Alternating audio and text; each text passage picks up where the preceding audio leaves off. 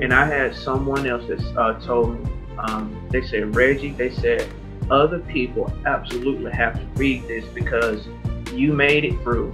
And when other people read this, they're going to find the strength and encouragement where they can make it through.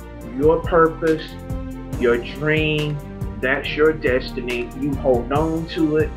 You hold on to it. You hold on to it with all you got. And this whole journey of being an author has been wonderful, exciting.